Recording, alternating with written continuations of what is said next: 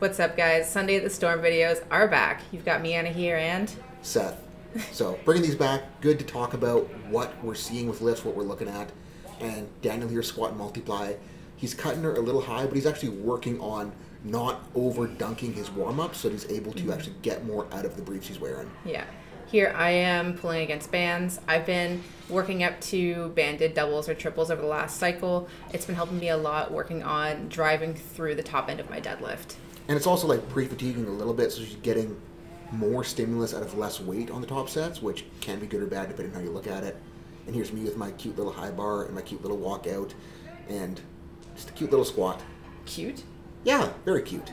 Super adorable. Joao's 3 weeks out.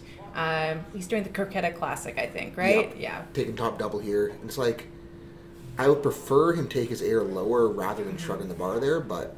He's been working a lot on his pick in the mono recently, and it's come a long ways over the last week, but I think he still has... He's got more to dial in on the mono because he's been walking out for so long that it's...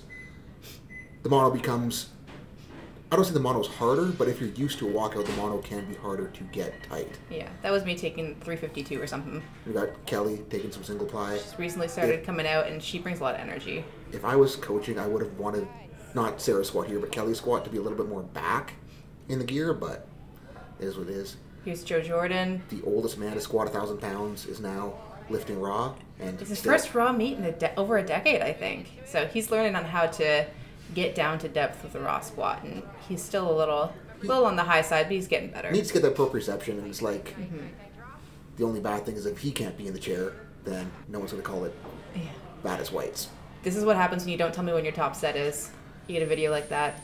And don't pay attention to Dylan. Pay attention to Chris Keating's back squatting technique right now, because that will explain a lot when you go to see his squat later in the video. But strong work for Dill. He's just kind of doing the fuck around, have fun program right now. So what else is new? Yeah, let him do his thing. Oh, this is Tommy's, I think, 5th time picking. What is this, 565? Yeah, and she's got a struggle bus on the camber bar as always, but that kind of makes it a valuable bar because if she can display strength on it well, yeah, she's good with the straight bar, but it's just a fight. Yeah. Here I am taking, I think this is 386 or something like that. I kind of like blew my load early and took too big of a jump and then had to dial back down. I was kind of fatigued from it, but that's okay. And had a really shitty skeletal, but yeah. Here's Joe again fighting for Yeah, he high. switched out wraps. He was trying to figure out which ones he likes better.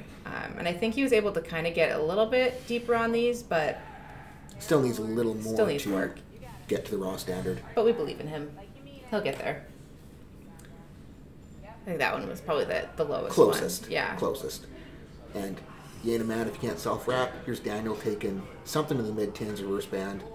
He picked a little bit too knees forward, which made him really have to fight to get back, but he corrected well, took her down there to pretty good depth for a multi-standard, and blew her up. I also feel like he went from like 2 plates to 6 plates to like 8 plates to 10 plates. It was like pretty crazy watching that happen. That's pretty normal multi-warm-ups. And here's Chris's, I don't know what's going on here. Note the skin showing on the wraps, the nodding, the positive self-affirmations on the way up. Yeah, but I had a what the fuck moment running the rack on that one, but that's okay. Strong squat. Yeah. And we got James LeBron. The real LeBron James. I wonder if he can dunk. But he's pretty tall. Check strong squatter, but check this pick out, how the pick is coming more from torso extension rather than just standing it up. So I'd like to see him stack his torso better before the unrack, but still handles, I think, just in a low ace for the reverse monster. His depth was awesome on every set too. Yeah. Strong dude. He's gonna have good meat. And here's me with a really shitty 505 3-board to finish her up. And then gotta love a Joe Jordan spot. He stayed close, but there he is.